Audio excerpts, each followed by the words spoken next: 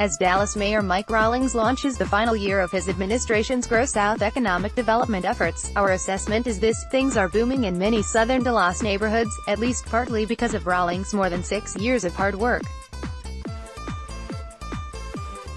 But so many areas, from South Oak Cliff to Pleasant Grove, still need investment and opportunity.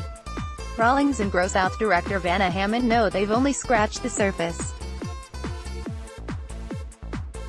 So don't expect to hear any talk of a grand finale during Thursday's kickoff of Year 7. Just as, more than 10 years ago, this newspaper recognized that genuine and lasting equity around economic and quality of life issues in southern Dallas would require generations-long work, Rawlings sees GrowSouth as part of a similar marathon. The mayor's promise: "We will just keep running across all the initiatives until my last day in office."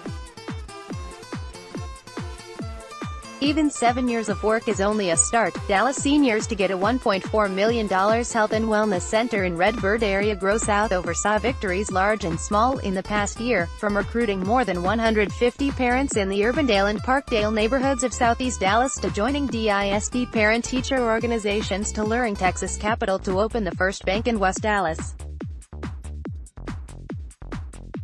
The number of market-value single-family houses continues to creep upward and the stray dog numbers continue to fall. The logjam was finally broken in an interminable delay in infrastructure improvements in the education corridor near the University of North Texas at Dallas.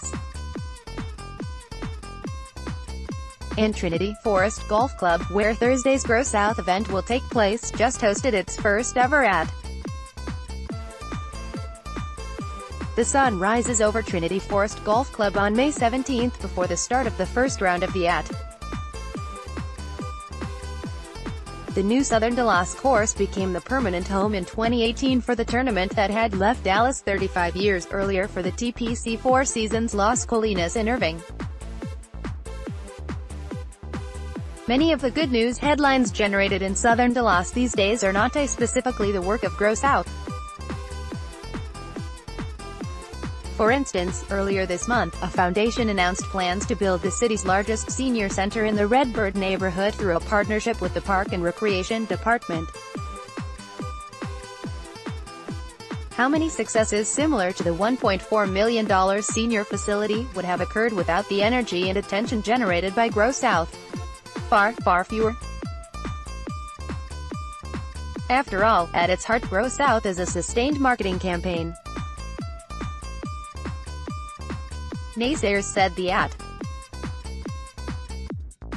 Now it's tea time in southern Dallas. Just as Jefferson Boulevard surged in the past year, Rawlings predicts hot spots of success for Redbird, Executive Airport and Pleasant Grove in 2018. He's equally enthused about the converging energy of South Dallas Forest Theater Complex and the Cedars and Exposition Avenue developments.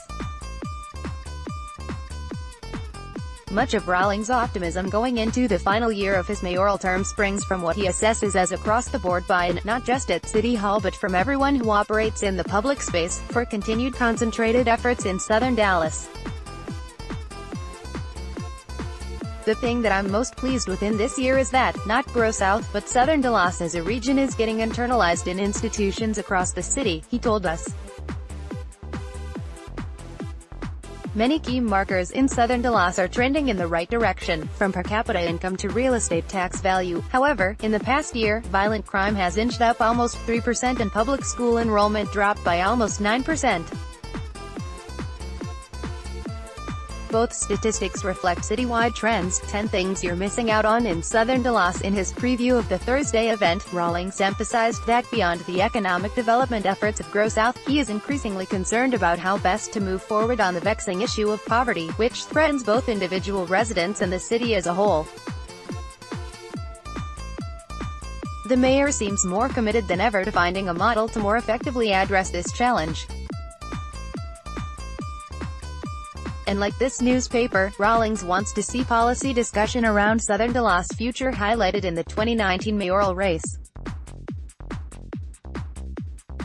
It's likely, Rawlings said Monday, that the next mayoral candidates will have even simpler or cooler ideas than mine on how to do it, but for now, Rawlings is much more focused on what GrowSouth can accomplish in its last official year than he is in turning over the keys to the next mayor. We look forward to seeing what the next 12 months bring. Making long-term commitments, and seeing them through, on behalf of Southern Dallas residents must remain Rawlings' top priority. Among the victories Mayor Mike Rawlings and his team cite from Year 6, more than 6,800 single-family rental homes have been inspected out of approximately 15,000 citywide. While this program extends to all of Dallas, a large percentage of substandard rentals are in southern Dallas. Progress continues on creation of a large integrated health clinic, potentially in the Lancaster Camp Wisdom neighborhood. 15 new GrowSouth Challenge grant projects were announced. Pleasant Grove Now initiative launched, with an initial focus on creating a town